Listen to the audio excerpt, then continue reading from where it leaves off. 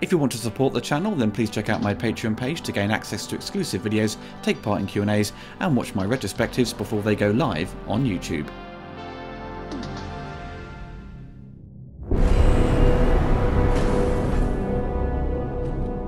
So after much petitioning, complaining, screaming, shouting and pleading, the fans of Zack Snyder's DC Universe were finally given what they've all been begging for, his cut of Justice League.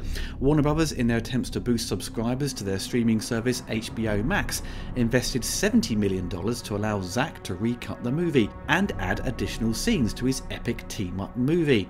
As it's all common knowledge now, Zack Snyder left the Justice League production due to a family death, and Warner Brothers were panicking at the time due to the creative decisions the director was taking their DC comic characters.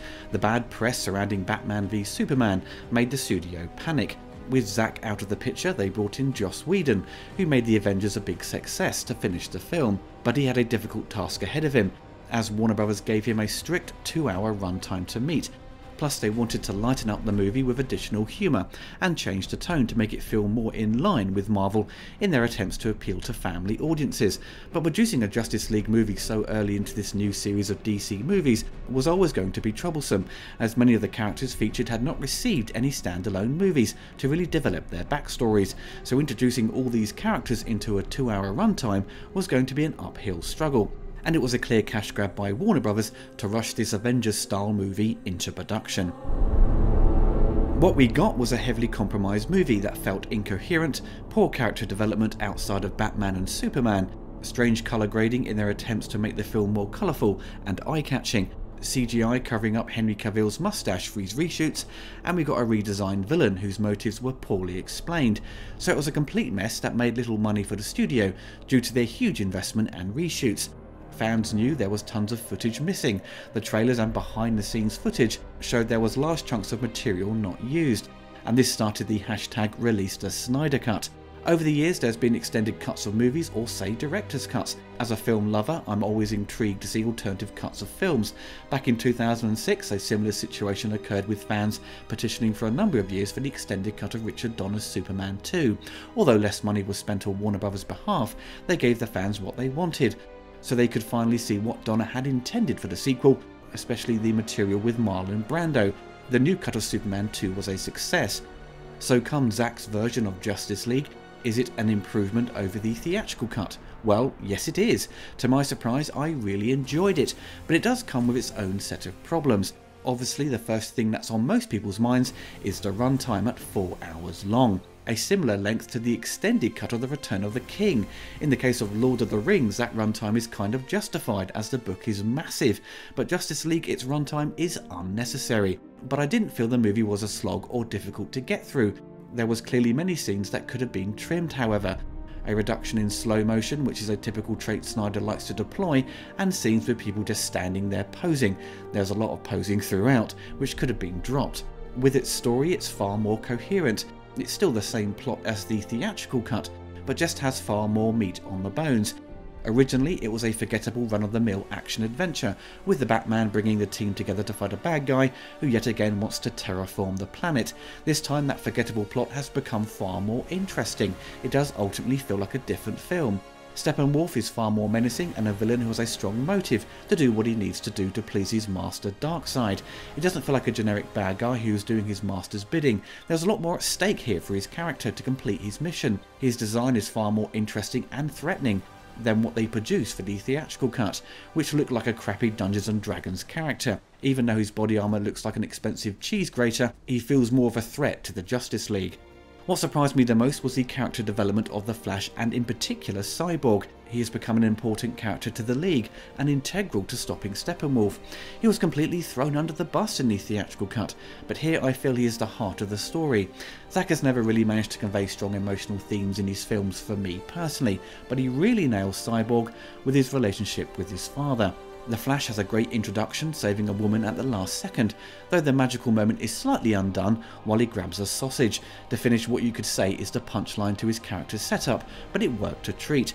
I loved seeing more play between Alfred and Bruce. I really liked Jeremy Irons' version of the famous butler, so having extra screen time with them was a plus for me. Wonder Woman is there to explain what the hell is going on with the history of the Mother Boxes and their relationship to Darkseid and the history of Earth. The film does deploy a lot of the traditional exposition dump, sadly, with many scenes featuring the famous heroes just standing around passing out information, which isn't super exciting to watch, but now we the audience are far more informed and for the most part feel invested in what will become the final battle to save the planet Earth. As a big fan of Superman, he oddly gets less screen time in this version. Joss Whedon clearly was a fan as well, and included more scenes to make Henry Cavill's interpretation of the character feel more like his comic book counterpart, smiling and just being a happy chap. In Zack's version he has less dialogue and now wears the infamous black costume to please the fans. I never understood people's fascination with his black outfit. He wore it once in the comics, right? He came back from the dead and wore this regeneration suit as he was still weak. That's it as far as I'm concerned. Superheroes who wear dark outfits usually wear them to hide in the shadows, but that isn't Superman. He doesn't need to hide. When Superman comes back, there is a lovely moment as we hear the voices of Jor-El and Jonathan Kent as he takes off to join the team. It would have felt more thrilling to me personally if he was in the classic costume. With a new scene of Bruce having a nightmare of the future, we see Superman in his traditional outfit. Surely if Kal-El is evil, he would be in the black outfit, right? Anyway, small complaint which I think is justified. I think what has surprised the general public is the 4:3 aspect ratio, or the 1:3:1 look. I saw countless people on my Facebook feed complaining what's wrong with the picture. As Zack became obsessed with the IMAX format during post-production on Batman v Superman, he wanted Justice League to have that IMAX aspect ratio with more vertical height. With Justice League not actually being shot on IMAX cameras, he shot it on Super 35mm film, which allowed him to achieve the image he wanted. At first it did honestly bug me, but I got used to it pretty quickly and didn't care after a while, and you could argue this 4:3 frame makes it resemble the panels of a comic book. Zack does have a fantastic eye to capture great visuals, and the film has many moments of really impressive photography, but I'm not keen on the sepia look the film goes with. It just looks a bit grey and dour in areas, feeling less like a comic book movie.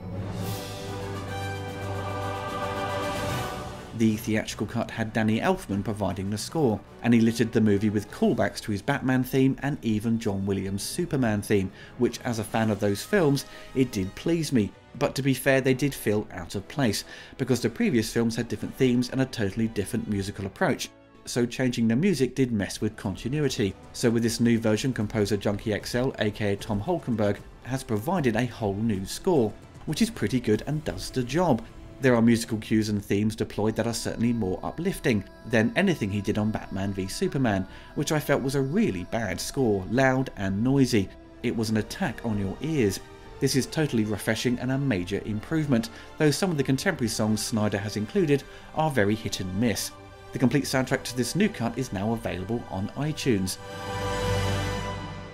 There has been some complaints of the CGI and scenes that have been touched up to fit this new cut. I didn't personally see anything that was bad and stood out that took me out of the picture. I think the majority of the effects were pretty consistent, though there was one CGI character, who I won't show, that did need more work done. Steppenwolf looked really good and time has been spent to make him look as believable as possible, but the film is heavy on the computer effects, with little in-camera practical effects or even miniatures. If you are a fan of Zack Snyder's vision for these characters, you will love this movie no matter what anyone says, but it is too long. It does have pacing issues and feels like everything that Zack shot is in the film. It ends up feeling like a well-polished assembly cut. If Zack never left the production and got to finish the film at the time, there is no way it would have been 4 hours. I'm guessing a suitable 2 hours and 30 minutes perhaps. So it would have still been somewhat compromised. I know there was talk of splitting it into 2 movies, but I don't see this storyline being successfully split into 2 films. This 4-hour length won't be for everyone, especially kids, who will get very fidgety and probably tune out, and 4 hours is a big ask for someone to spend their afternoon or evening watching a film. For me, I don't see myself rushing to sit through it all again anytime soon, but maybe in a year's time I will happily make the effort. I think it's great Zack got to complete his vision. I'm always happy to see alternative cuts of movies. I think we need to support the hashtag #ReleaseTheFury cut so we can finally see the complete version of Superman 4. More footage of the real Superman Christopher Reeve is a must for me. I don't think this new cut of Justice League will persuade Warner to return to what Zack had wanted for these characters. Things have changed and moved on since his departure, but it's an interesting window into what could have been. I'm surprised I liked it more than I thought I would. Weirdly, I think between Man of Steel, Batman v Superman and Justice League is probably the best movie he directed for this DC universe. But saying that, it's still not the direction I would have taken these characters, but it was an honourable effort nonetheless. You need to show them who you are. Love them, Cal. The way we loved you. Fly, son. It's time.